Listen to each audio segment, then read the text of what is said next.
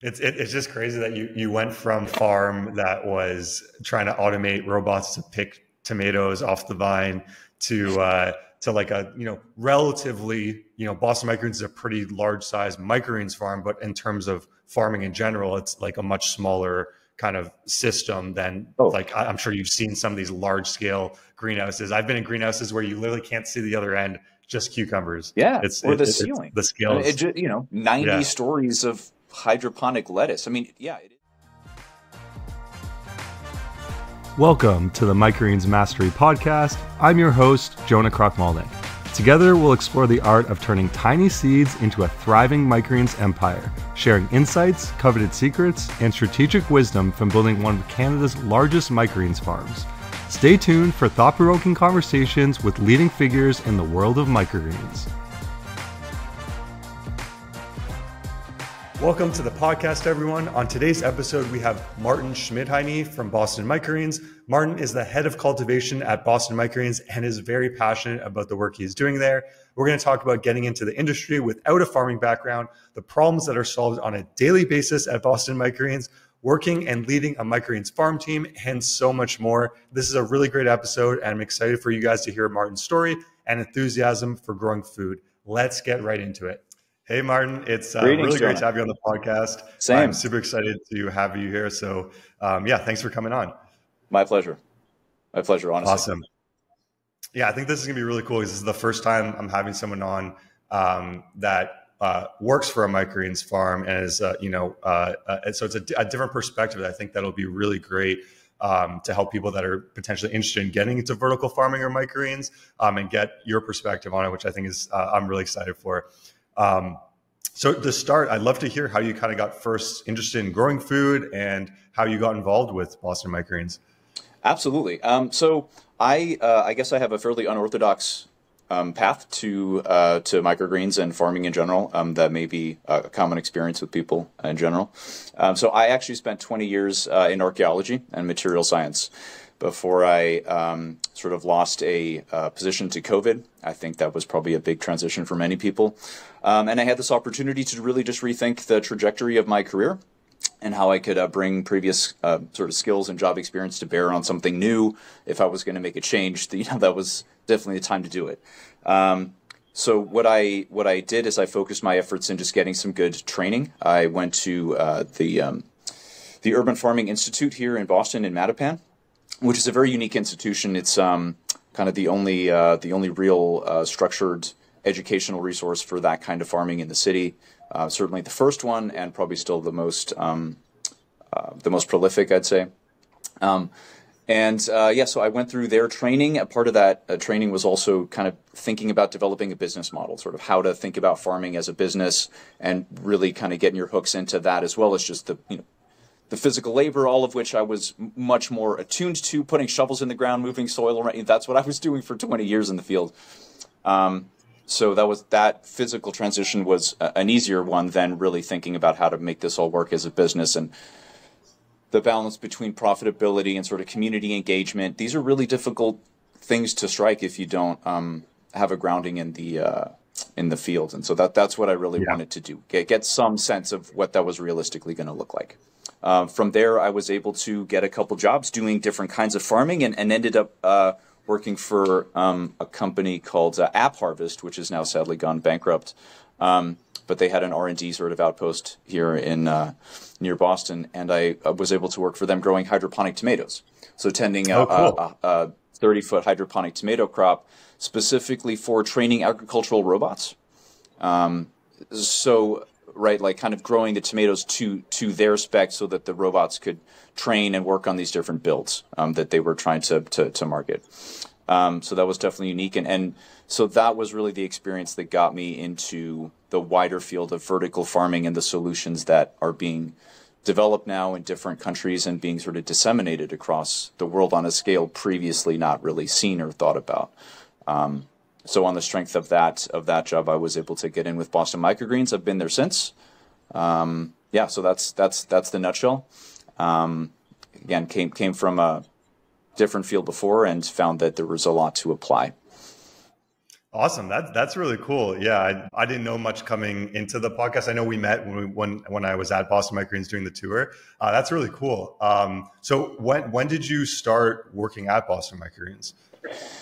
I recently passed the 2-year mark in November, I think it was. So sort of like mid-November, 2021. We were slowly waking up out of the stupor and really kind of starting to come around. And so, if I remember correctly, the farm had been in somewhat of a stasis over COVID.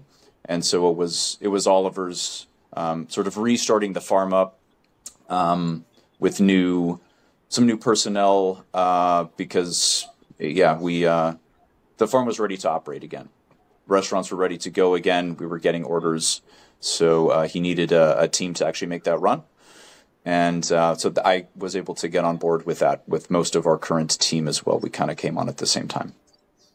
Okay, cool. So were you hired as like a manager kind of role at Boston Microgreens, or did it start somewhat differently?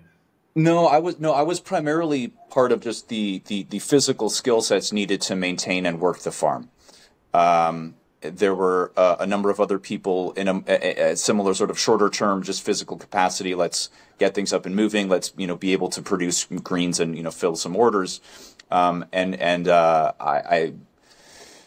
was really just a question of finding who was a good fit and who sort of had long-term potential and was really willing to kind of commit to the business. Again, not that there's a problem with deciding that you're not.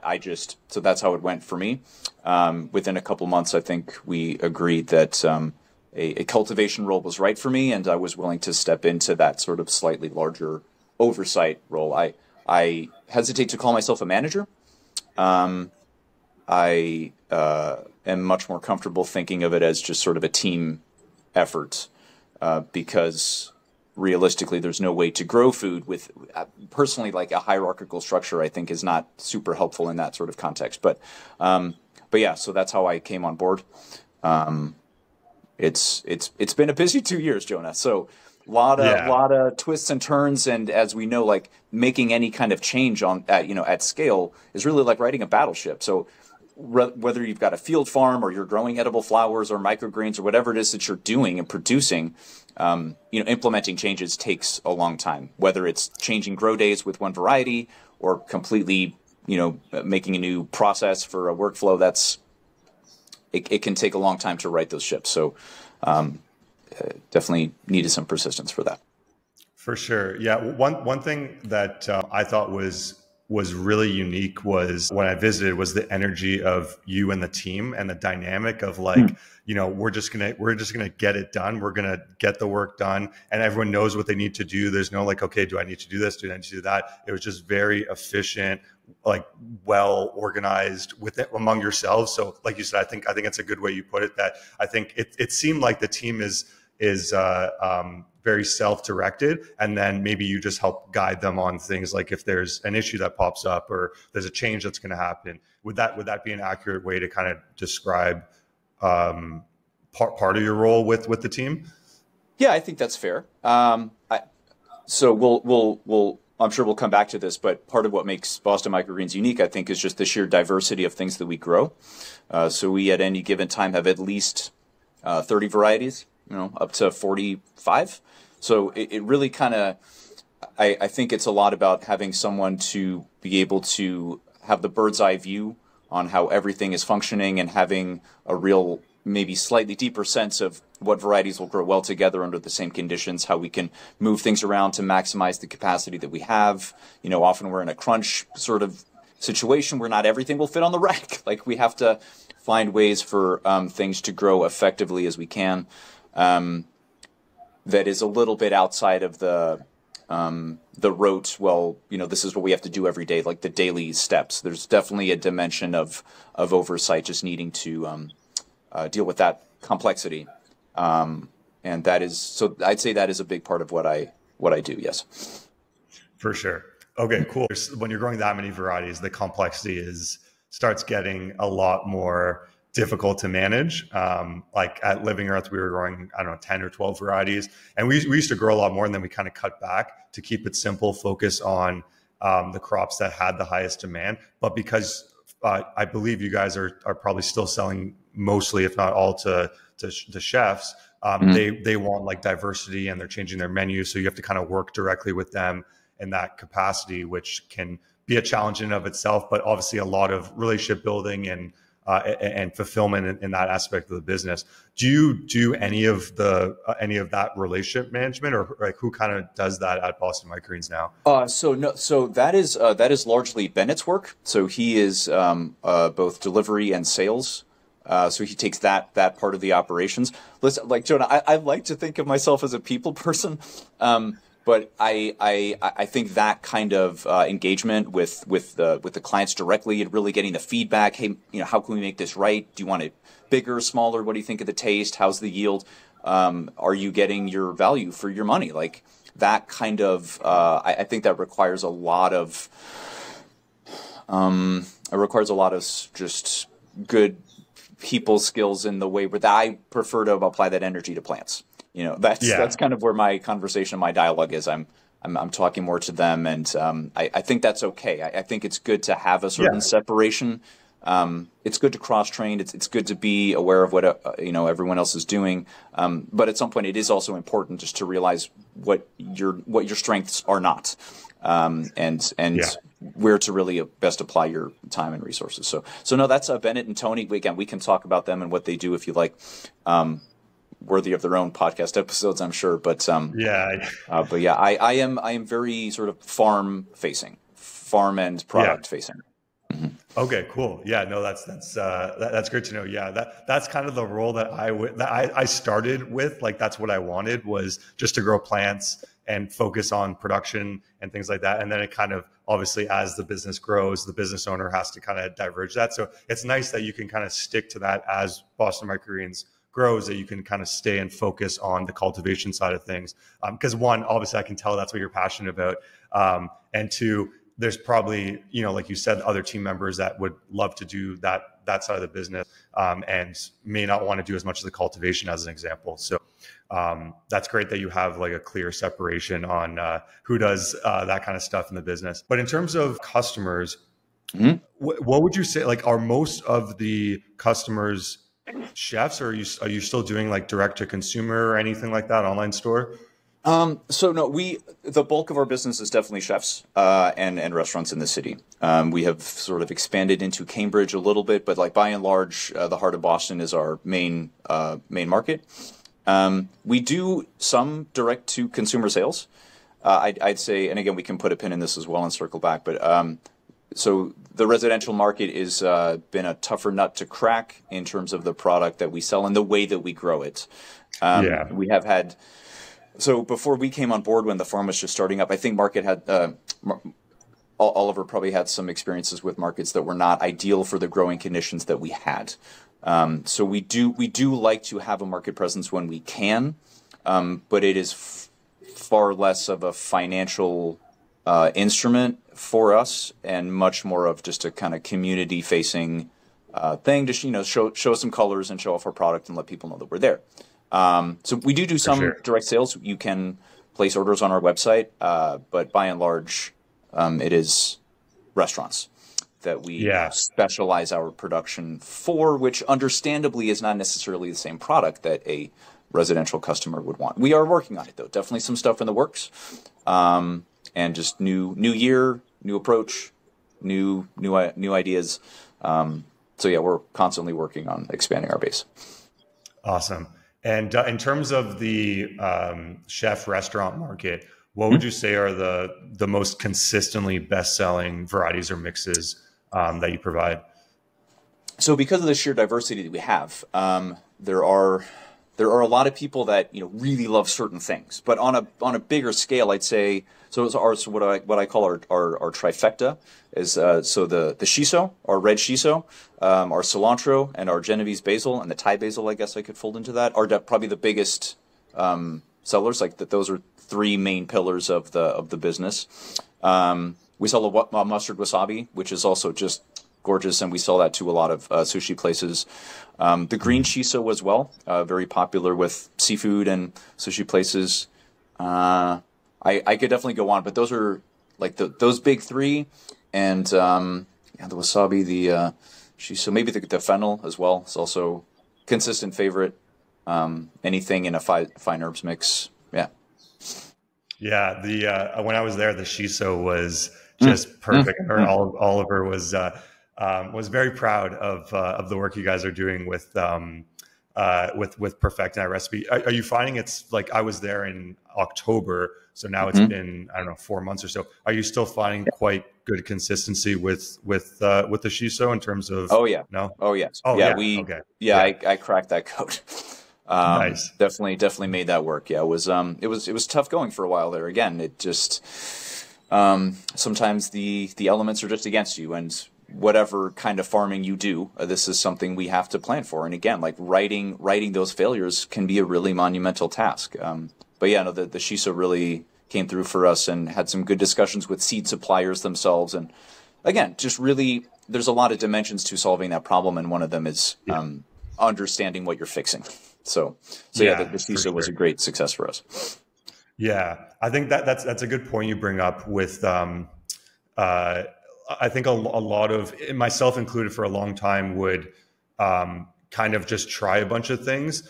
But one thing that I found was really helpful. We had this very unusual brassica mold that is very like almost unknown in the world. And it just came on some seed that we got.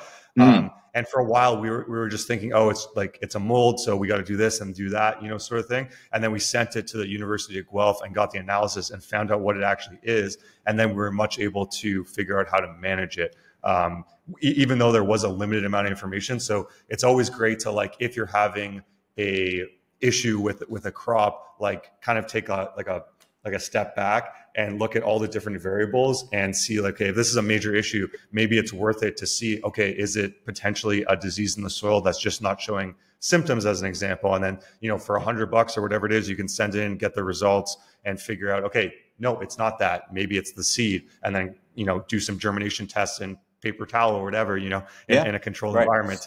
So I think that approach is, like, the more scientific approach is really helpful for diagnosing and, like, perfecting growing recipes. Because from my experience, the science really seems to work well if you take that approach to fixing these problems, rather than just, like, throwing random things that maybe will work. And sometimes you got to do that because there may not be a clear path to take.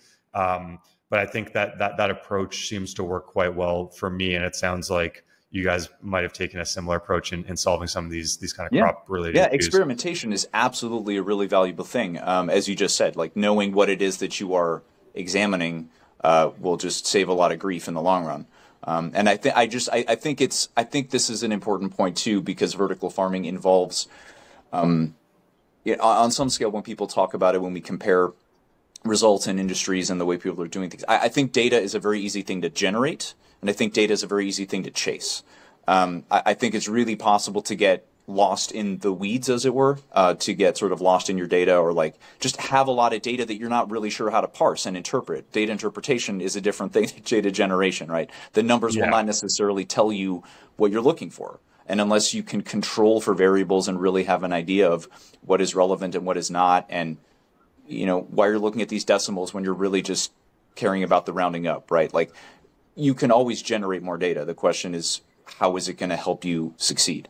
And so the experimentation I do with the farm is very much geared towards solving specific problems, and not generating data that's not going to get me anywhere. I'm ultimately interested in my final metric, which is yield per tray, right? So that's kind of what it's going to come down to. Yeah, that's a great point, because if you think about, like, let's say you're keeping track of just yield and none of the changes, then you'd be like, okay, you could, there's a whole bunch of assumptions you can make. You'd be like, oh, the summer we always get higher yields than the winter, but maybe it's not necessarily temperature if you're not keeping track of that. Maybe it's humidity or something else. So it's like, you really have to control the variables to have the data be valuable. Because if like there's 5 things changing at once, you can just, like, say, oh, this is the correlation, but it's maybe not actually the case. So it's a good point, having a lot of data without being able to accurately interpret it or analyze it doesn't really do much for you. So yeah, like if you just, as an example, just had yields, it's not going to really tell you much if you don't have what's causing the yields to change, and be able to actually figure out like one variable at a time, what is making these things go up or down in terms of yield, if that's the metric to focus on, you know? Absolutely. Yep. Yeah. In complete agreement. So that's, Yeah. again, it's a big part of what I need to control for my job. For sure. So I'd love to hear what an average week looks like as the head of cultivation at Boston Microgreens. Well, I guess I'd say as much as possible, we really try to sit down together, Tony and Bennett and myself, with our team members, Karina and Hugo. So we try to sit down as much as possible every Monday and just take 10 minutes, if not half an hour, to go over what we're going to, what the 2-week forecast is like, if there have been big cancellations or restaurant closures, or if we're going to have to deal with product that's already in the rack but has been canceled. So all of these kinds of just accounting for the work we're going to have to do for the week saves us trouble in the long run. So the value of the even brief team meeting, I think, does a lot for us. We find that when we can't get together for some reason, there's just a lot to catch up on Tuesday, Wednesday, Thursday, and then things fall through the cracks. So I'd say getting the team together for just a quick sit down is always a good thing. Try to start a Monday that way. Then as far as the week goes, we have a fairly regular schedule. I'd imagine most microgreen farms do, because we're all about the scheduling and getting things out at the right time for the right people on the right day at the right. So on one hand, we do have a very regular schedule. Certain things come out on Tuesday. We're always going to harvest Tuesday, Thursday, Tuesday, Friday. We're going to cycle things out on these days. So that is good. Being able to gauge your sort of work flow, and always allowing time for something to not go right, because it's going to be something. Or there's some tool we can't find, or there's some problem we can't solve immediately. So just knowing where that time is available to confront those challenges. Again, always just good to have that overview. Sorry, does that answer the question? Yeah. So like in terms, so you said Tuesdays and Thursdays are harvest, and then Tuesdays and Fridays. Tuesdays and Fridays are harvest delivery days. Yeah. And delivery days. So you do the harvest and delivery in the same day. Same day. Wow. Same span of ideally 7 hours, like tops. Yeah. And then do you plant 7 days a week or 5 days a week? How does kind of the planting schedule work? In general, we plant 5 days a week. This is to just leave the weekends. So we have one of the team members who comes in on weekends and tends the farm. In the interest of lightening that workload, we tend to only seed 5 days so that he's not stuck sort of doing extra seeding as well. So we will occasionally make exceptions for holidays and such, but in general, we will seed 5 days a week, and we've adapted our growing schedules to that. Yeah. Okay. That makes sense. I feel we have a very similar mindset, in that, one of the staff at Living Earth mentioned to have kind of these like morning meetings before on harvest days, just to update all the staff. And it made such a big difference in like just having everyone on the same page and everyone understanding what the goals are for the day, what the goals are for the week, the month. And it literally takes like 10-15 minutes to just update the team. And I think it's just really powerful to do that. And it's something that, as a individual starting a microgreens business, they may be like you get to a point where you start hiring people and you don't have the skill set like kind of I didn't have, or I didn't really think about those kind of things. But it really makes a big difference in having everyone on the same page and working together as a team, rather than like me telling someone something and then the message kind of getting mismatched in the crossover to more staff and stuff like that. So it's just really great to have those, like, we did it on harvest days, but even just once a week is plenty to get everyone up to speed and get everyone on the same page. So that's great that you're doing that, and also trying to minimize the amount of time that staff are in on the weekend. We tried to do the same thing as much as we could. But we found that as we scaled bigger and bigger, certain things just became too much during the week. And some people actually preferred to work weekends, so we were able to kind of like move things around based on what staff wanted, because in a microgreen schedule, there is, as much as there's a fixed schedule, like you can really, if you like, for example, we would seed and mix soil like a week in advance. So you can kind of, we used to do it all in one day and give it to one staff. And that staff member, just like that role kept getting turnover because like it's a lot of soil mixing, a lot of seeding. It was, I didn't realize that there was a problem. And then we started splitting it up, and then the role became a much more enjoyable role to work in. So it was just something that I thought was really, really interesting to apply, to kind of move the schedule around for what works for the staff. And that'll change as you have different staff at the farm, which is kind of cool. So it's nice to be able to give that flexibility. As an example, like I'm guessing that the staff don't have to come in at 8 a.m. on Saturday. They can come in whenever, sort of thing, which is what we adapted. And I'm guessing it's probably the same there, because it seems like you have the same mindset on, as long as the work gets done, that's all that really matters. Yeah. And again, just in terms of like work-life balance, I guess it plays directly into that, right? Just making sure everyone is in a place to be able to hit all these marks and, you know, not forget stuff. You kind of need to be in a okay physical and mental place to do that. So it's again, it's something that we really not just encouraging each other, but I don't want to say unwritten rule, but it is very important to us that everyone takes the space that they need in the way that they need it. Some people prefer to just work a lot and do paid vacations. Some people do 4-day weeks, like I do, and work from home a bit. So whatever those needs are, I think it's really important to make space for that, and to have the kind of business structure where that can be accommodated. It's kind of priceless. You know, it's really, really hard to put a monetary sort of number on that, especially these days, and especially since, you know, the pandemic and this whole kind of rethinking of what it is that we value in our work and how we are valued for our work. For sure. Yeah, I totally agree. I think COVID changed a lot of things, and some maybe not for the better, but a lot of things, including that, for the better. You know, it's really nice to be able to, you know, run a business or work for a business that you have that kind of flexibility. Now, there's a certain extent to the flexibility that a microgreens farm can give you, because, for example, like I had to work almost every Christmas for the last 10 years, as an example. This was my first year. I didn't. And I remember Oliver kind of like, you know, being in the same boat where he was saying, you know, he was. Because like certain things got to be done. If it's on a harvest day, you can't really necessarily always move that around, or it's a lot of work to move it around just for that one day, sort of thing. So it's nice to be able to provide as much flexibility as you can within the context of knowing that microgreens are really a 365-day-a-year business, with ways to minimize that and make it more flexible as much as you can to try to do that, which I think is great, because it makes it much less the odds of staff or owners burning out, which I think is one of the biggest challenges with microgreens, is just like burnout from too much repetitive, week after week, day after day kind of flow. Absolutely. Yeah. Couldn't agree more. Awesome. So being head of cultivation, I'm guessing you've dealt with your fair share of pest and disease challenges with microgreens.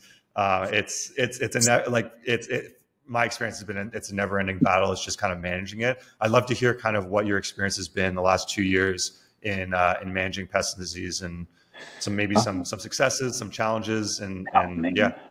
Well, I'd say, I guess if I think about that kind of, I'd say there's sort of, I separate two big buckets. I mean, you've sort of got the physical controls. You've got your mouse traps and your sort of your bug lights, and you know the things you can install to sort of deter and trap things, as it were. Again, we're in a converted basement in South Boston. Okay, like stuff's going to get in. We have a fairly well sealed farm, but you know it's all built on swamp, right? Like so there's definitely stuff around. So there's that physical component. I shy away from things like poisons personally, just because I am completely, we need to control for all the sort of pest mitigation things that we have. And poison is not one that can do that. Certainly not on a farm, and I'm just against that spreading around or contaminating in any way our product. So I don't deal with that. I guess I'm also dealing with airflow, I'm thinking of, and sort of water tables in the bays, and pH of the water and the growing medium. So like the interaction between the substrate and the water. Again, we use, we haven't mentioned that yet, but we grow in a soil substrate. It's currently a sterile peat moss substrate with ebb and flow tables, so that's how we grow. So that interaction is wildly important for inhibiting, different kinds of molds and the airborne mold vector. So that's kind of what I attribute more to sort of the chemical and soft side of pest mitigation. So I guess those are the two big buckets. Is there a material solution I can use for this? Can I change the pH? Can I add a nutrient? Can I make it more resilient? And can I stop these effing mice from coming in the dead of winter? Like, it's all plays to the same thing, but again, luckily it's not worse than that. So we have gnats, we have the occasional rodents in the building. We share the building space; it's not ours. But yeah, as much as I can personally have a hand in it, it's more the sort of pH and the substrates, keeping that all healthy. So you pH the water that you flood. Is that for disease management or for the nutrients as well? So it's both for inhibiting molds and for optimizing nutrient uptake. So there's only, again, we don't have a lot of very sensitive systems for these kinds of readings. I've got my pH pens, I've got my litmus papers and things. So there's a range that I can reasonably aim for. So personally, I aim for between 6 and 6.5 in my tanks to mitigate just the opportunistic molds and flash molds and anything that might come in the soil that we're not that we don't have secondary sterilization for. And then again, the nutrient uptake, I just find that to be an important component of all this, because the ones that I'm particularly trying to get into the plants, which is calcium, will absorb a little bit better as you nudge it kind of towards 7, but I don't personally like to keep it at 7 if I can. That's about our pH from the tap, and once I fill in the tank and put our nutrients, I've got about 7. And that's just a little high for me. So I am between 6 and 6.5. That's the sweet spot of sort of nutrient uptake and mold inhibition. But yeah. Do you find that there is like disease spreading because you have like a flood and drain recirculating kind of system?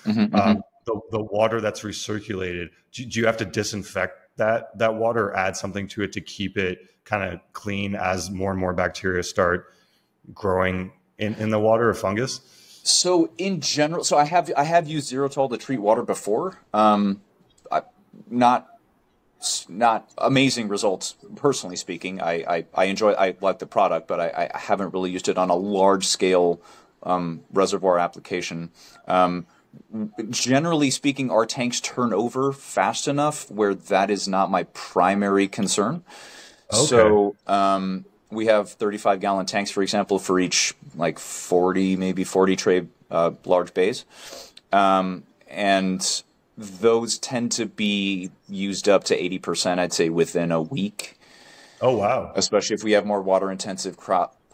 Like, it just kind of depends. But in general, the turnover is such that I'm more concerned about the tray itself instead of the water, again, just because it turns over fast enough. Yeah. So in that time, I regulate the nutrients, I regulate the pH as I can. And it's not a zero... It's not a zero concern thing, but really I find the best applications for that kind of mitigation are in the tray itself.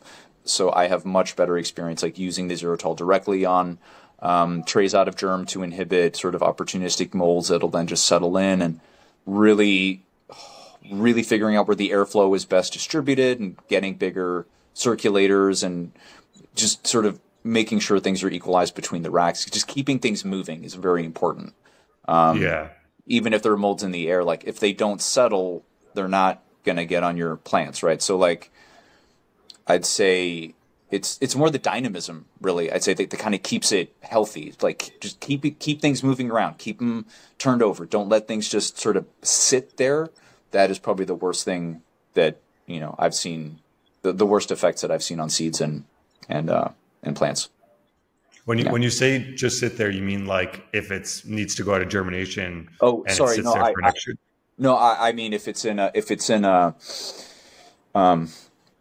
place in the bay, you don't want it sitting in water. Like, got it. Yeah. You don't want a situation where your tray is neither sort of well circulated nor well drained. I guess that's what I'm getting at.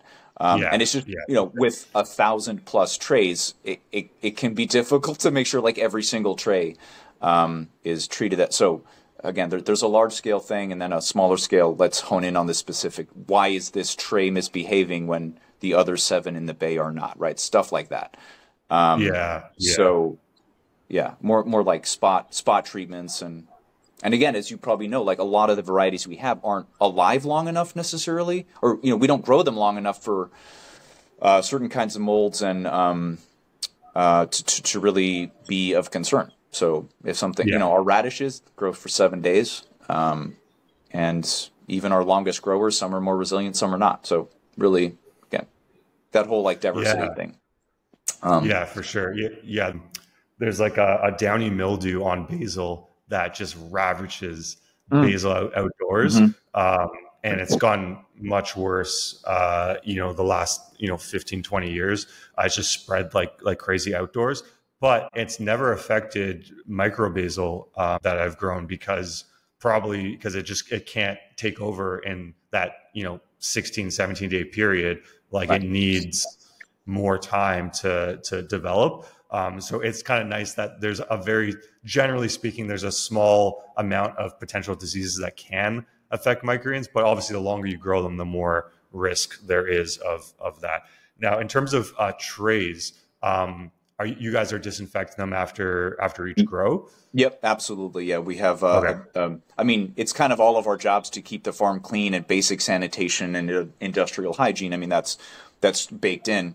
But yeah, our tray regime is pretty strict, and this goes as well for growing trays as well as covers. Like anything we'd use as a cover tray for blackout or for the clear domes, whether they have holes or not. So all of those same sterilization. Hot water, soap, Zerotol, sterilizer, degreasers, all these different things that we use to keep them clean.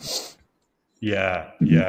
And then the flood tables themselves, they get the same kind of treatment. So again, we try to turn those. Again, it's a lot, right? And so for 1 or 2 people to be doing that, we kind of need to break it out. Again, part of the scheduling every week. What tanks are we going to clean? What racks are we going to clean? This was scheduled for this week, but you know what? This is a real mess. Let's move this around. Do this one first.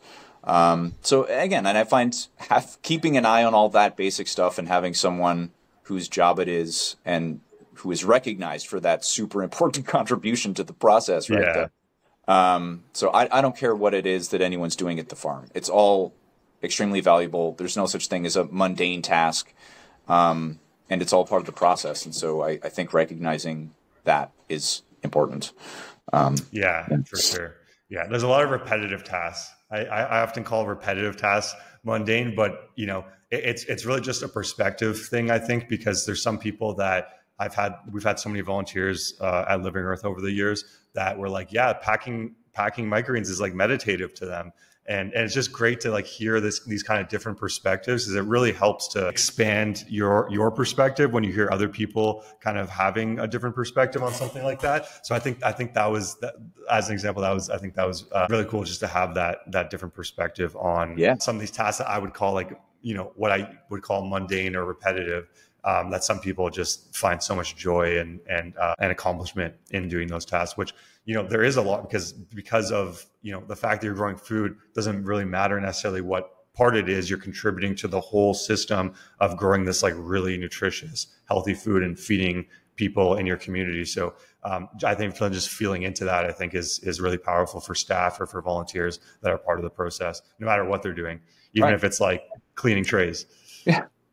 Yeah. I mean, again, it's very easy to say that until you've cleaned 200 trays to spec, right? I mean, like, I think it's easy to forget. It's not like doing dishes or something, right? Like you need to be thorough in a way that you don't necessarily think of. And again, this is all just, I guess, Jonah, like, I'm really glad I joined Boston Microgreens because for some time before that, I was really thinking of going into business for myself.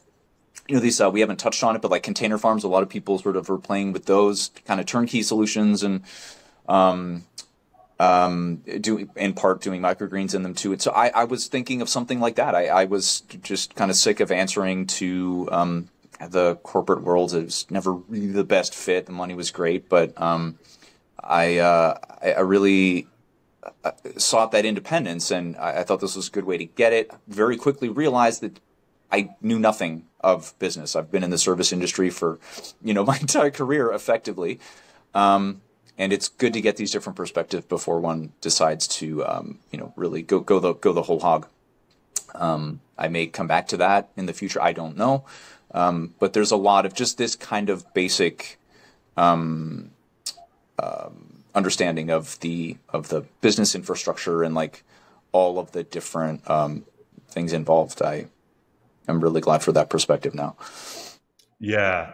No, I think that's really great because also one thing for just like advice I would give to people that are maybe interested in starting a microgreens farm, but don't know for sure if they want to do it is like go work for one. Like find a microgreens farm in your local area. There's thousands of them now across the US and Canada and starting to pop up all over the place. So even just volunteer at one, and that gives you a sense of like what it's really like before you start actually doing it, because there's running a business is very different than like growing microgreens in your room for personal consumption.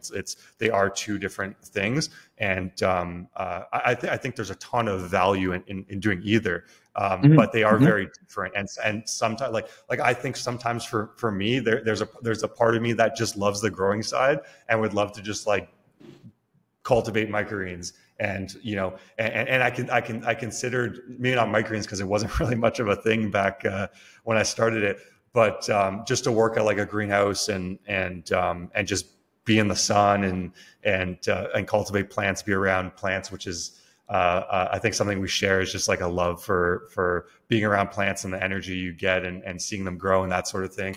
And then for me personally, like I started volunteering at a farm and saw that was like too intense for me from like a manual labor perspective, that I was young too, and it was just too much physical labor. And microgreens is really nice because it's a good balance. It's physical, but it's not like you're going to get super injured in your job working for a microgreens farm, which is really, really a huge benefit compared to outdoor farming that people don't maybe consider, is how physically demanding outdoor farming is compared to microgreens. I remember I had a staff at Living Earth in the early years that we hired someone that was saying like it was like very laborious to grow microgreens for that staff. And then I asked someone that used to work on an outdoor farm, and I was like, what's the physical exertion level needed for outdoor farming versus microgreens farming? And he was like, maybe 10% of the level of exertion you need to put out or energy you need to expel to grow, to do the process of microgreens versus outdoor farming. So just to give some perspective to people on that are interested in outdoor farming, if you have the energy and you love being outside, it's great, but there is definitely challenges with the physical side of it, getting injured. Again, the repetitive nature, like bent down, backs bent over in an unnatural position, that sort of thing.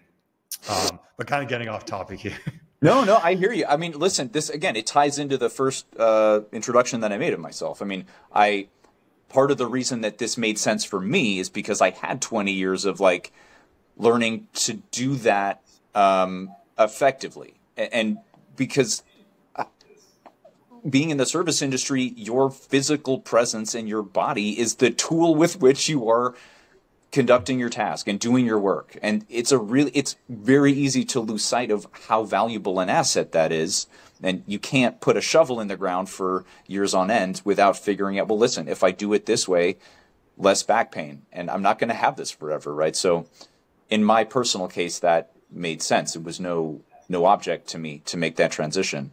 But that's just it. In microgreens, as in farming generally, but like there is very little that is irrelevant and very little that can't be applied well. And I love the fact that people come from different sort of walks of life, as they say, and different perspectives and backgrounds, because it's going to need a lot of different solutions. Like this whole food air deal, like we're going to need a lot of different solutions to contribute to this, and a lot of different people to make those solutions work. 100%. Yeah, right. Like as easy as it is to think about vertical farming as a monolith, it is a very diverse term. Like has a lot of different things under that umbrella, and I really enjoy that. Yeah, and it's just crazy that you went from farm that was trying to automate robots to pick tomatoes off the vine to like a relatively Boston Microgreens is a pretty large size microgreens farm, but in terms of farming in general, it's like a much smaller kind of system than like I'm sure you've seen some of these large scale greenhouses. I've been in greenhouses where you literally can't see the other end, just cucumbers. Yeah, or the ceiling. The scales.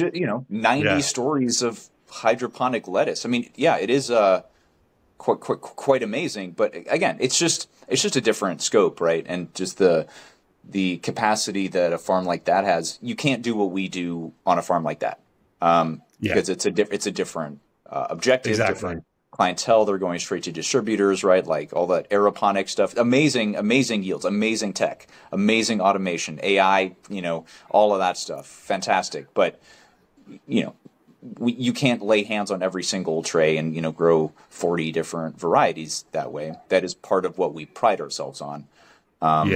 We'd love to expand, but I don't think it's going to be a question of our physical location expanding, and much more a question of synergizing with other farms that we support and sort of set up and work with, right? So, no, for sure. I think that there's its own unique challenges in that, but I think that's a like it's from what Oliver's talked to me about. I can't remember if it was in the interview or not, but that they're working with other farms to kind of get product into Boston, sort of thing. So that like there's more collaboration rather than just expanding your farm out physically, is to work with other farms and maybe have some sort of agreement where you sell the product from them, they grow it for you, or vice versa, depending on what your skill set is as your farm. Because some farms are can be really great at marketing, and others can be really great at production, and then there's some that are great at both, sort of thing. But you can kind of utilize your expertise or area of that your business is excelling in, and collaborate with others that are doing maybe the opposite part of that business equation that they're excelling in, that you guys can kind of cross collaborate, which I think is something I'm excited to see more and more of in the microgreen space. Same. Yeah, awesome. Given how many varieties of microgreens you guys grow, what your personal favorite is, and how do you use it at home? Yeah, I've been waiting for this. Is actually super fun. I actually have some props ready here on the side. So I was mentioning the red shiso before, which is really it's hard to play favorites, but it really is one of my favorites, just because I spent so much time and care on this plant to like get it up to snuff, and really have it be a product we can be proud of. So like the red shiso is something I will just love forever. So one thing I do with the shiso when I can get some, so I make this nice sugar syrup. So I take the herbs that we'll get from the farm. So I'll take my shiso and maybe my anise hyssop or sort of whatever's left over really, and I just boil them down with some sugar and make like a nice simple syrup that's quite herby. It's beautiful cocktail base. So that's a big hit. Cool. In the house. I love that. So that's any aromatic herbs, and especially the shiso, I'll do that with. My kid is also very fond of making pickles, so I'll throw them into our pickle jars. I've got some nasturtium in this pickle jar, which I'm also very fond of. Just a nice peppery bite, and I think this had some leftover shiso as well. All the anthocyanins are gone now. It's kind of leached out of the plant, but yeah, so we'll use those in pickling. And I'm also very fond of some of the really unique stuff we do, like borage. So borage is something we came back to in the last year. I'm not sure if you're familiar with that. Yeah. And then will do the tahoon as well, which we're coming back to. Are you familiar with tahoon? It's basically a species of mahogany, and so you're essentially growing tiny little trees.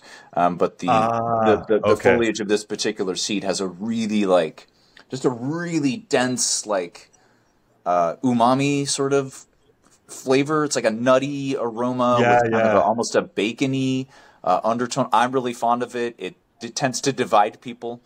I think on one of the last episodes of the podcast, Copper Crest, I had Copper Crest on, and they were telling me about that, and that was the first time I ever heard of it, and then it just clicked as you were mentioning it that I think it's the same thing, which is really cool because I didn't know. I thought they were the only one growing it, but that's awesome that you guys are growing that as well. That's really cool. Yeah, again, it's just kind of a little niche plant, and it can be a really tricky one to grow, but that's definitely like a really unique thing we do. What else? Oh, and we started growing sage is another recent success. I'm really fond of the sage just because it's it's just a nice illustration of how the first 10 days of a plant's life generate all this amazing chemistry, phytochemistry, and just the biological anatomical wonder to me is really illustrated by this sage. Within 10 days, you have all of the characteristics, literally, that I would expect of a sage leaf, in this tiny half-inch shoot and sprout. It's just truly amazing. Just loaded with terpenes and that really kind of dank, sagey flavor. It's a very heavy crop for its size. So again, I like how plants will continue to surprise me and inspire me. Really, popcorn's another one that we do that I really like. Tends to divide people also, but again, just that kind of savory, sugary hit in the big stalk tends to surprise people. They've rarely sort of seen maize do that. We associate it with our corn cobs, not the sort of the early yellow shoots and leaves. So again, when restaurants want it, it's a big seller, but tends to be more of a spring summer thing. Yeah, those are some of the kind of more popular and unique things that we have, but again, I could go on forever. Probably have other stuff to talk about.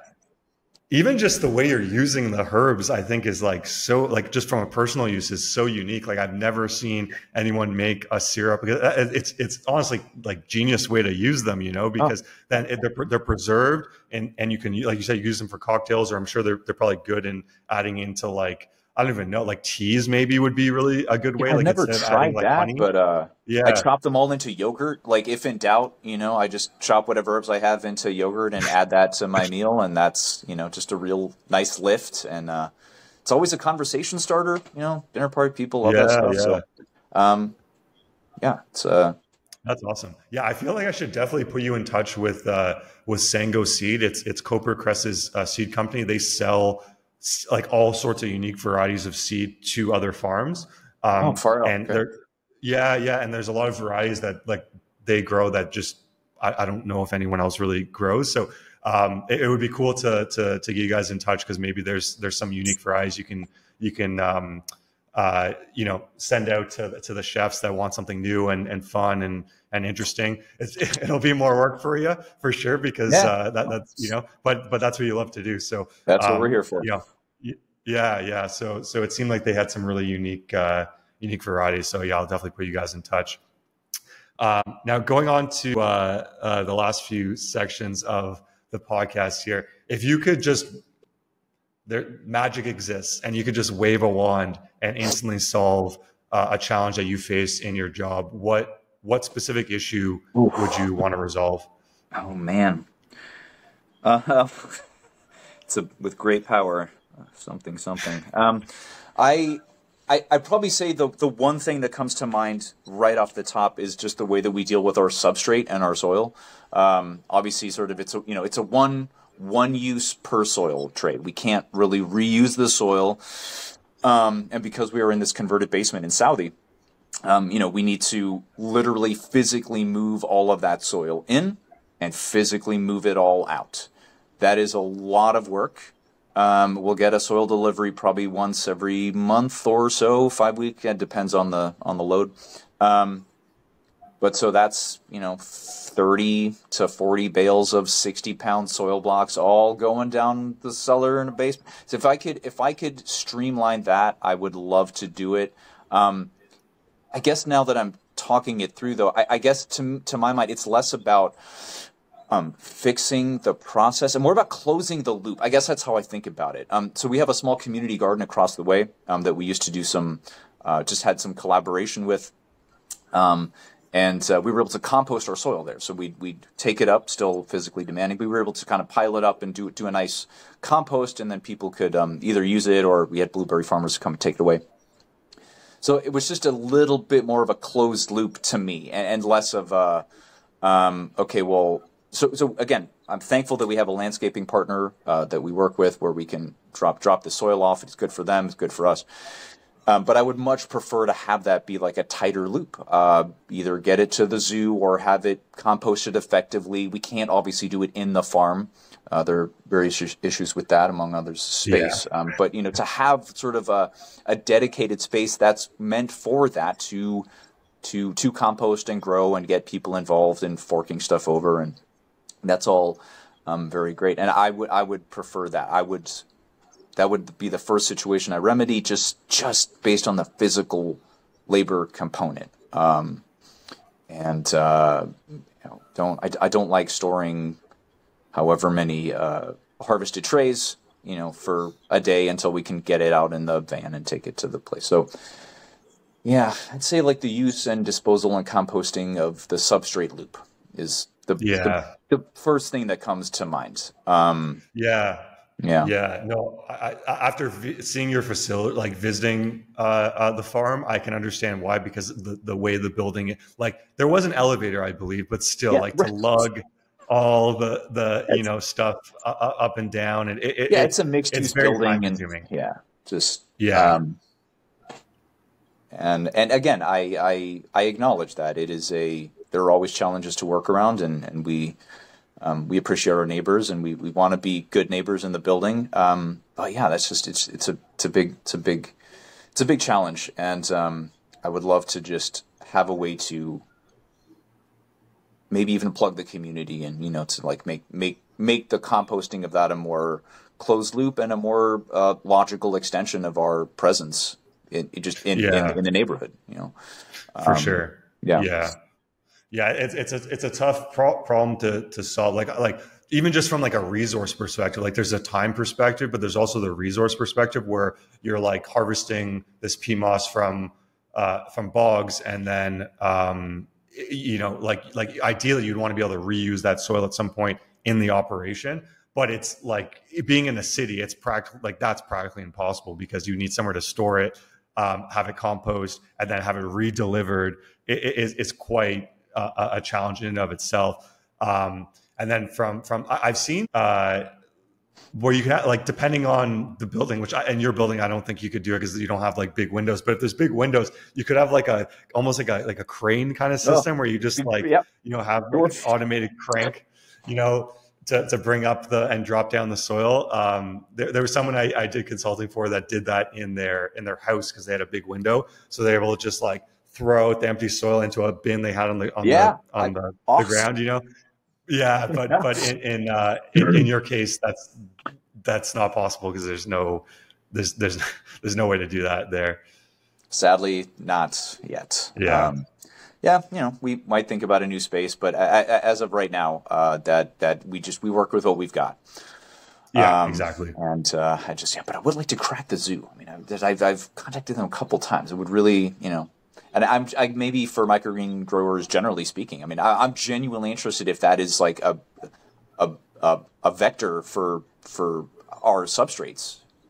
I don't know. Like, if there's any zoo professionals out there, please contact Jonah and disseminate this information, because I am genuinely curious, like whether animals, can get anything from grazing off of microgreen substrate trays. It seems like it's loaded with kind of just really nice kind of trace nutrients and fibers and stuff. I mean, yeah, anyway, just another thought. I think I know like chickens and things like more farm animals will eat like the roots of like like the leftover seeds and stuff on a pea shoot tray as an example.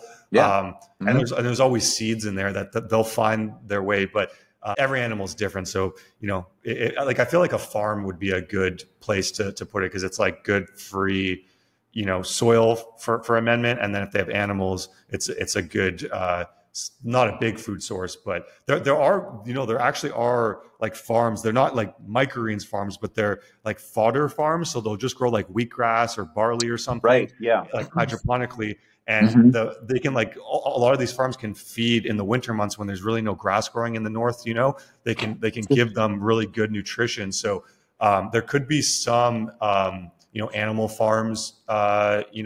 I know Boston's a big city like Toronto, so I don't think there's going to be any close by, but that's another potential use case as like fodder material, especially if you cut the stems higher on the trays. There's material there that could be consumed. Now, whether it's valuable enough, but just an idea on that. Yeah, no, thanks, Jonah. Again, listen. No idea in this regard is invalid or not useful. Yeah, again, like however we can close these loops, I think Microgreens Industries and like every business has this on their mind somewhere, and the industry as a whole and vertical farming as a bigger whole is all about closing those loops, right? It's all about making things ultimately more sustainable and more, or in any case, contributing to the solutions that we're going to require to normalize a food system which is just broken. And so I think we share that as kind of a main drive and a main vision. But sure. As regards to work processes, I'd say the soil is kind of that. Definitely, again, as we've seen, a lot of components to that. For sure. Yeah. Cool. What would you say is the most time sensitive or resource intensive task in your daily operations? And if you could like streamline it or automate one aspect of the business of itself, the cultivation side, what do you think that would make sense to do? I mean, I guess just in terms of physical labor, again, like the whole, the trays and the domes and all of that industrial hygiene, I think, again, it's really important to get that done. It's really important to recognize people who do it. But it is ultimately a lot of labor. I think if I could get some team members working on other things instead of just washing trays and being compensated the same amount, I think it could do a lot for the business. But, I think short of an industrial sort of chemistry lab grade dishwasher, we're not really going to have anything that suits our needs. And, I honestly, like the soil is just such a big issue for us that I keep coming back to that. But, I guess maybe seed weighing.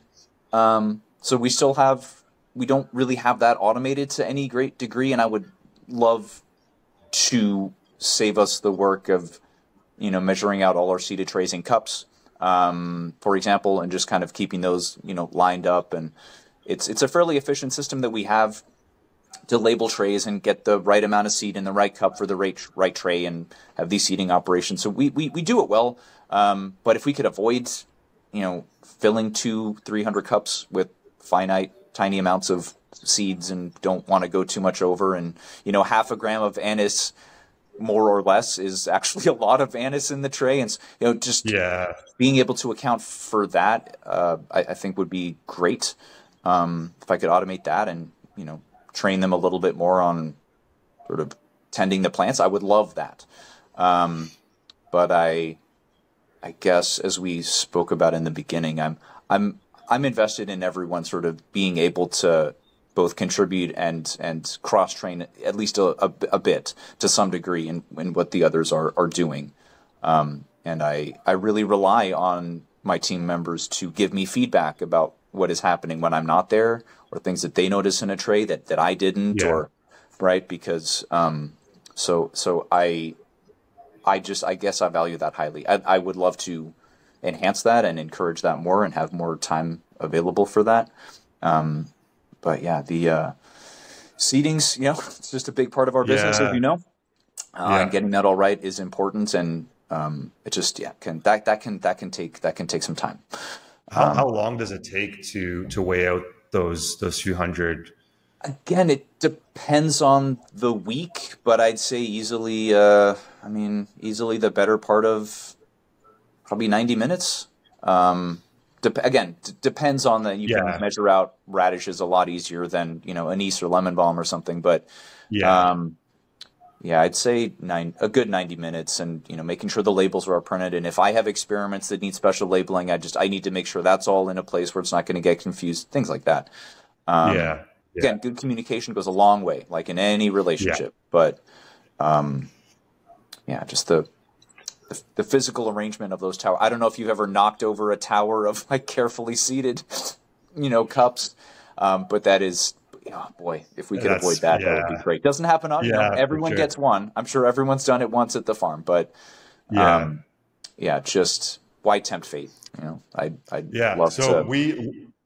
It's kind of funny that you mentioned that, because I'm not sure if you know what myself and Vertigrow are working on, but we have the seeding machine that will be coming out this spring. That pretty much the way it'll work is you have different cylinders that have different hole sizes for different types of seed. So it won't work with every seed off the bat, but our goal is eventually to have even more cylinders for people that, for example, if you're growing Chervil, it's a very unique shaped seed. Any sort of small round seed, even cilantro, it'll work with all of those. So you have different cylinder sizes for the type of seed, and then you have different wheels that will adjust the amount of seed that comes out over a tray. So instead of having to actually weigh out each seed, we're going to make a chart that'll say for each variety. Well, maybe not every variety of microgreen, because there's so many, but each variety of microgreen, what cylinder to use, what wheel to use, and approximately how much seed it's going to give you when you roll it over a tray. And that'll save on two ends, which is weighing out the seed and then actually dispersing the seed evenly, which is, from what I see, you guys are doing a great job at that. But having the fact that you can kind of do 2-in-1 and then have it be completely even over the whole tray, and it's going to do soaked peas as well, which is really cool, because that's one thing that a lot of people do soaked peas still. So we wanted to make it really versatile. So that's going to be out, hopefully it's next month.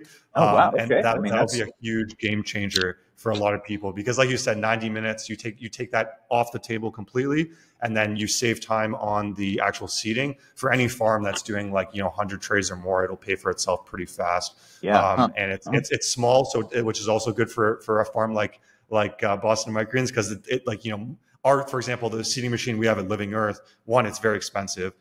You can't even get it anymore because they're not selling it, because they're so busy with other equipment. And it takes I think it's 8 feet long by, 1.5 or 2 feet wide. So most farms don't necessarily have the space for that. So this is a handheld tool that you just roll on a table. So it's kind of funny that you mentioned that is being one of the more,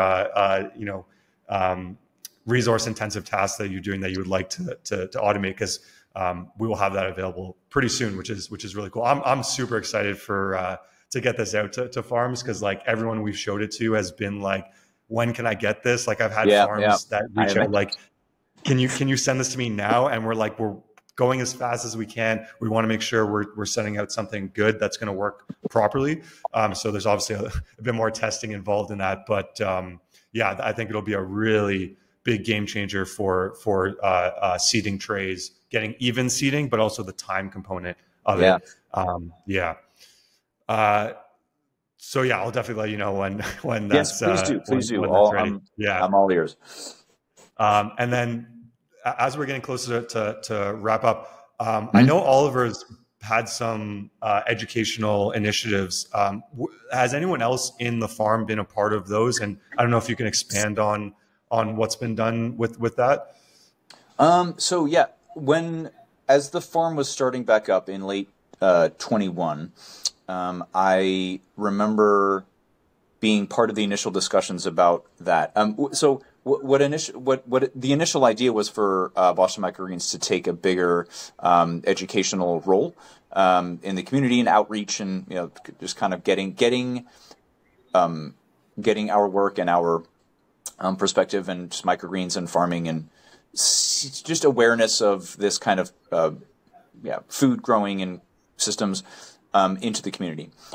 We quickly decided to make it just a separate effort entirely because it was very difficult to allocate people working on the farm to kind of take their hours and put them towards it was important to draw some boundaries. And so I think the decision was made ultimately to just make it a 501c3 and just have it be a separate entity entirely. And this has worked well for us because I am not directly involved in that. I was part of the initial conversations around the dimensions and how we should think about all this, but I kind of made it clear that I can't do both. And that if I was going to, do my job even semi-effectively, right, I kind of needed to be focused on the farm, and that made sense because there are people who are very good at outreach and communication and fundraising and kind of connecting with neighborhood elements, and we needed those people to be at the helm rather than people who are kind of doing it part time and mostly through Instagram or whatever. So just kind of figuring out how people are realistically going to contribute to this. So it's a great project. I really appreciate what we are doing. So BYFP puts these educational programs together and walks a class through I think about a month of microgreen growing and does a couple of varieties and kind of get a couple lessons out of it on basic plant anatomy and growth and germination. They'll generally tour the farm and kind of see us in action, and that's always really fun to kind of interact with students. But it's good that it's not my primary job because again, I just want to be focused on what I can do with the farm. That is definitely an initiative that grew out of Boston Microgreens directly and tries to connect with other educational elements in the area that do similar things. This is Boston. Like, there are a lot of interested community-facing food and agricultural projects. That is awesome. I'm just not physically part of them, but I could plug a bunch of them. I mean, we've got Green City Growers. Sorry, it's like I have to. We got Green City Growers in Somerville. They do amazing work. We've got the Food Project. We've got Project Bread. We've got, again, UFI. We've got We Grow Microgreens, who I wouldn't say is a competitor of ours. We do fundamentally different things, but they're over in Hyde Park and have an amazing greenhouse and grounds, and they have fantastic educational programs, and they do great internships as well, and they do a lot of things that we can't. They have a nursery, right? So they're doing more like trees and fruits alongside their microgreens, all of which are great. So they have fantastic products. So there is a lot of drive here. I will say that for Boston, Massachusetts, it's a big agricultural state, and people deserve to know more about the real dimensions of it. I think it's just easy to forget. Like, living in the big city, it's easy to forget how much agriculture is actually happening in the Northeast, in Massachusetts, and how long it's been here, and really how, really from the native populations down, like, we have taken advantage of, the geological propensity for good agriculture here. And the fact that Boston is a diverse and vibrant city and has all kinds of people in it, and really is in a unique position to kind of help raise awareness of this, of how broken the food system is and how easy it is to take steps to remedy that. For sure. So that's where we're at. Yeah. I think it's smart to have it. I think that was a good decision because there's so many aspects. Like I really wanted to build community with Living Earth Farm, and to a certain aspect we did, but it took my time away from growing the business. So I totally understand that dynamic where it's like you only have so much time resource in a day, in a week, in a month, in a year, and it's like, how do you want to allocate it? And separating it out so that it's not the same entity, I think, is probably a really smart way to do it, because it's a different business, right?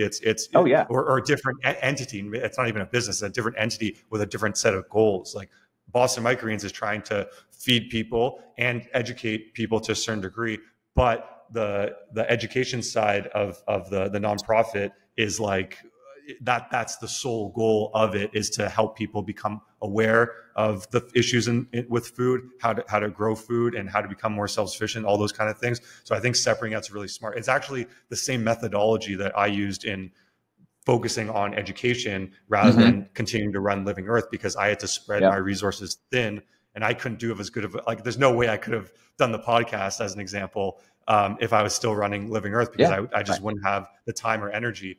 But I really wanted to focus on education. So it's the same concept where it's like, you have to really be cognizant of where you're putting your energy and where it makes the most sense. And in that case, to separate it out, I think it was a really smart idea to keep it going, but have it be a separate entity that have different staff dealing with the opportunities and challenges in that space. Yeah, precisely. I mean, in part, that is possible for us because our owner willingly sort of stepped a little bit back, I think, from farm management and more specifically is plugging into these specific kinds of engagements and, really being at the helm of BYFP and networking farms and all of that, and leaving us to not entirely, but, largely self-manage the farm for its intended goals. And so, again, drawing those boundaries, just to reiterate that again, is important. And I think it does a lot for businesses to help them succeed. It's very easy to want to cover all these bases because there's a lot to cover and a lot that's important and a lot we feel connected to. It's just important to draw the boundary between your personal connection and your professional capacity to, follow that up and really be behind it. Yeah. Yeah. That's a really, really, I think, important point for people to really settle into and understand is, I think it's just great to have those kind of work personal boundaries, because like there's so many things that can cross over very easily, and it's not a bad thing necessarily, but it's like you're putting more energy into it when if you have a limited amount, and then you're like, your expertise is, as an example, cultivating microgreens, and then like if you had to also do the education side and do that on a weekly basis, like it would spread your energy resource thinner on the cultivation side, which, it's kind of just the basis of specialization. But one question I'm really, really excited to ask you, which will be the last one, is for individuals that are interested in entering either the vertical farming in general or microgreens industry. What advice would you give them based on your experience working for, was it App Harvest and then Boston Microgreens? So would you like specifically getting into the industry or once they're in the industry, or both? Maybe both. Yeah, I think both would be great. So as far as fitting into the industry, and if you're thinking about getting involved in any kind of farming, but especially vertical farming and particularly microgreens, I think I may be biased because I come from this background, but I think anyone who's ever been in any kind of service job, and in any way, shape, or form was able to succeed there, I think would do well at any kind of production-oriented microgreens farm. I do. Because you're drawing on the same tasks, and it's not as much about what you're doing as how you are able to do it and how you are able to work within a team to get that done. I think anyone who has experience, making coffee or, selling microwaves or whatever segment of the service industry you can draw on, those skills are very valued at any farm, and especially a microgreens farm, which is really all about scheduling, communication, teamwork, and being able to bring your capacities to bear on your task. And not a lot of questions back and forth. Like we just we need to get this done, and we have the tools that we have, and we need to rely on each other as well. Like being able to be in that mindset, I think, is a great prerequisite. And again, any kind of teamwork, as I said before, like there's very little I find that is just irrelevant to this field.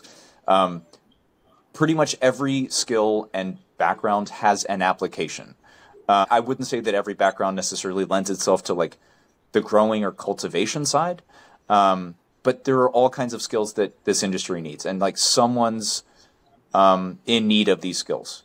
Not everyone can manage a farm. Not everyone is great at operations. Not everyone is great at growing plants. But you put those people in a room together and they can make amazing things happen with far less equipment or money or time than you thought possible. And it's really all about, can you contribute in a way where you are doing your best work? Can you create a situation with other people where you want to make the most of your skills that you might not consider relevant? Can you do that? Great. Then you're absolutely gonna, then you absolutely have the potential to succeed. If I think about advice that I would have given myself, maybe it was also just coming off the pandemic and sort of being very used to being in an industry that was just very results focused. So this was, I worked after archaeology, I got into material science and went to co-teach a course at MIT, and then ended up in a structural petrography lab. So I was analyzing concrete for structural petrographers, and it was just, it's very much about personal accountability for your observations. And I think I was very hard on myself when I first came into the farming field, because it's really hard to not see any shortcoming or any failure as ultimately, being rooted in an action that you took or an observation you didn't make. And so we have to give ourselves credit, I think, is like a really important thing. Like, give yourself credit where you can, and let it go. Sometimes you just have to let things go. Okay. Like, sometimes crops are just going to fail. It's not a question of you. It's a question of the environment or the seed or a different batch or lot or whatever it was. Like, look, it's not always going to go perfectly every time. Deal with it now. You can't always fix it in post. You can't always fix it in pre. And you just need to be aware of that, and be able to sort of see beyond your own failures, or what you perceive as your own failures. And above all, I'd also say, I had to learn this the hard way, but ask for help. Yeah. If you're working in a team that is production oriented and you all have a job to do, you're not always going to be able to touch every base you want, and you're not going to be able to cover every responsibility that you have. And being able to ask for help, being able to articulate a problem and point to how you could receive help, is vitally important. I think at the beginning we were all very focused on doing our thing and just getting everything right. And we quickly realized that the way to get it right is to, be able to patch things where they need patching and fill in where they need filling in, and accounting for the unaccountable, because that's ultimately the difference between, the script and the reality. And things look much different in a plant science textbook or whatever, than they ultimately do in a growing rack 2 days before harvest, when something fails that you promised a chef on a new account that you were really excited for. So that kind of translation is difficult to paraphrase, and it is vitally important to have that experience and be able to work with that. So again, between recognizing your own worth and being able to work as part of a team, I think that kind of boundary is important. Recognizing where your limits are and being able to ask for help, and again, being able to occasionally let it go. As long as your communication is good, your clients will understand. But if you're not working as part of a team that can be accountable in different ways, that's going to loosen that pillar significantly. It's going to weaken. For sure. Yeah, even just in a interview, to ask the right questions, I think is for someone that's looking to get into a specific company or into the industry, you just want to gain information. A lot of people think a interview is a sales pitch about them, which it is in a way. But if you show genuine interest and passion for trying to understand the challenges that this business has that you can help solve, is I think a pretty good shortcut into, and if you really do want to get in this industry, is try to help. And then once you get in, you got to ask a lot of questions, because you're not going to know most of the stuff and how the operations work. Even with good training manuals and stuff like that, you still it's going to take, you asking a lot of questions as the person that's genuinely interested in the business, how it runs, how the production works. And I found in my experience, people that ask a lot of questions early on generally like grasp things better, because they're not just making a bunch of assumptions. They're actually like checking, okay, is this the right way to do this? Or is this the, is this the way that this task should be done? Seeding as an example. So asking questions early on when you first start a job, like people think they might be like bothering people or stuff like that, but you're making their life easier by doing that upfront work of like getting the right information, rather than just making assumptions on how things should be done based on your past experience in previous jobs, that sort of thing. So I think that's helpful. Yeah, I agree. I hope I'm giving you some kind of answer, because it's been a while since we onboarded anybody at Boston Microgreens. Our newest hire, Bennett, it's been almost 18 months now. So I'm trying to sort of reach back and really think about what it was like before. Again, because we're like, as a team, we've just gotten to this point where we're very worked in together and very able to even predict when things are going to. We can account for a lot that we couldn't 18 months ago. But even whether you have a vast experience or feel like you don't have a lot of experience, the operations that microgreens requires and farming in general, it's going to be very different from one place to another, and regardless of where you are in that web of skills and objectives, I think it's really important to recognize that you are part of a larger whole. And being able to ask questions and situate yourself in a way that's right for that position, fundamentally important. And if you can do that, I don't see that there's any background that you can come from where that would be irrelevant or not be able to succeed. I prize highly about the industry. It's a good point that like people might think, oh, I don't have like a background in farming, and like my experience as well is that like, yes, we would prefer someone that has farming, because then we know that they actually enjoy it. I think that was an important aspect of it, but not from a skill set perspective, because you can like, it's not necessarily the most difficult skill set to learn. It's really about like, if you're passionate about it, you believe in what the company is doing, then I think that's often more important than like having a background in farming or having experience growing food or things like that. Because it's a skill set you can definitely learn. It's not something that's like, oh, you have a green thumb or you have a brown thumb sort of thing. I really don't believe in that concept at all. I think it's just, if you're passionate about it and you want to learn, then you can. So wrapping up here, if listeners want to connect with you or learn more about Boston Microgreens, where can they find you guys online and on social media? It's pretty easy. So we're bostonmicrogreens.com on the internet, and on Insta as well. You can find us at Boston Microgreens. No problem there. My personal work email is martin@microgreens.boston. If you want to ask me any questions or follow up on anything, get in touch. Absolutely here for that. It's been amazing to have you on. Thanks so much for coming on, Martin. And, Jonah, thank you. Thanks for tuning in to the Microgreens Mastery podcast. To access a wealth of insights, just click the subscribe button, stay notified about each new episode, and enjoy all of this wisdom for free. If you're ready to supercharge your microgreens business, visit microgreensconsulting.com for a gold mine of guides and resources. We've transformed thousands of microgreens businesses, and you're invited to join the success story. Let's stay connected. Follow us on YouTube, Instagram, and TikTok at Microgreens Consulting for exclusive content and expert tips and wisdom. If you found this episode insightful, please leave us a review, spread the word, and let's share Microgreens magic with the world. Until next time, let curiosity fuel your growth, and may happiness be your harvest. Happy growing, everyone.